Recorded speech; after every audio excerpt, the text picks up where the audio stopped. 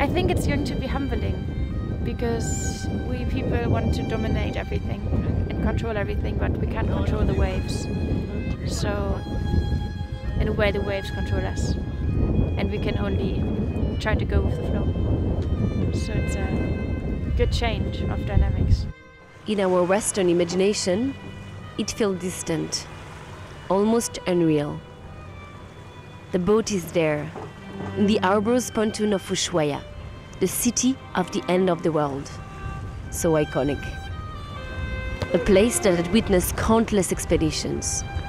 Every year, during the austral summer, sailors gather there, passionate about polar regions. They converge on this specific spot, united by a single love, ice. So we're going to the part of Antarctica where we have more wildlife. Okay. It feels, it looks, and it's like another planet.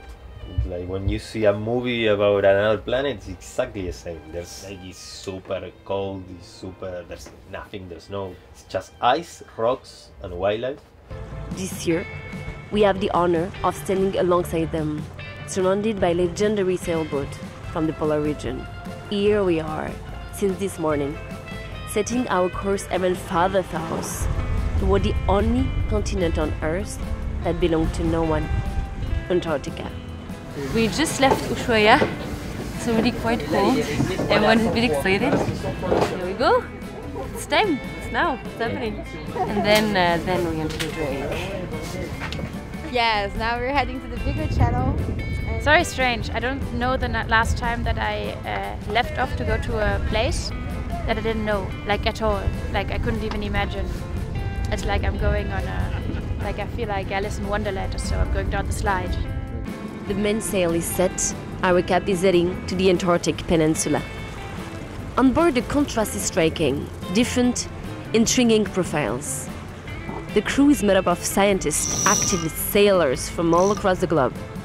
We will learn to get to know each other, to live together in the days ahead. It's not every day that you see such a young crew embarking for such a hostile region.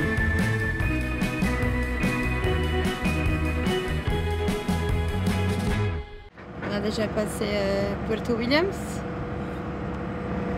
Là, il manque juste contourner cette nouvelle île, Isla Nueva. C'est quoi les îles? Bah, au sud de... c'est Drake. There was also a lot of wildlife all the time. Many birds, many mammals, sea lions and dolphins, cormorants. C'est de... Oui, je vois. Tu vois quoi? Les capornes.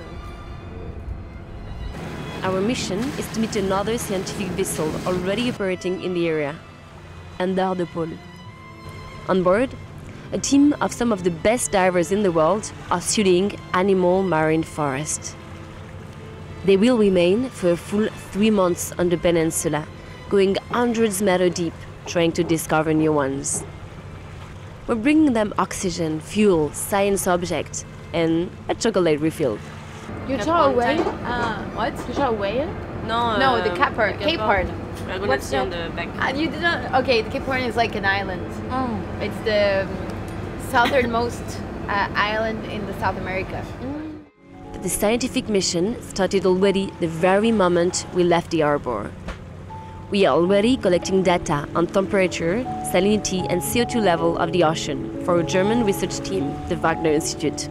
Our goal for this mission is not only to be part of the scientific community trying to understand better the most remote place on Earth, but to do everything we can, with you, to protect it.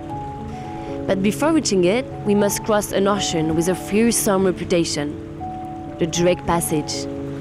This is where the strongest winds of the planet converge, along with powerful currents and a sea that is often violent.